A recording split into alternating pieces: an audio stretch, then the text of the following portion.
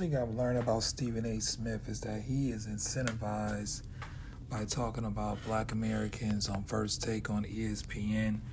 You remember he was the one that called Kwame Brown a bust and a scrub years ago, even though Kwame Brown was in the league for numerous amount of years, which is tough for anyone to do.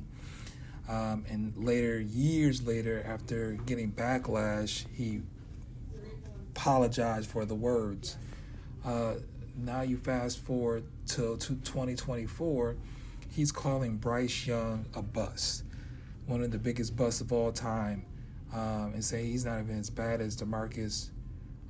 He thinks he's worse than DeMarcus Russell. And it's very interesting that he always demonized Black Americans, and this is the same Stephen A. Smith that averaged 1.5 points, I think, and then he lied on his basketball career. But I'm learning that he is being used as a tool. The money that he's made on First Take on ESPN, look what he had to do to make it. He had to demonize Black Americans. He had to throw dirt on the name of a lot of these folks, and will leave out the truth of the matter of Bryce Young. The truth of the matter that Bryce Young was set up to fail. He was never even given the tools to win. What weapons do they have on that team, right? He is young. It's his second year. Countless folks, Peyton Manning, Troy Aikman, Bradshaw, countless quarterbacks have struggled their first couple of years. These guys have not even taken the time to help this guy develop.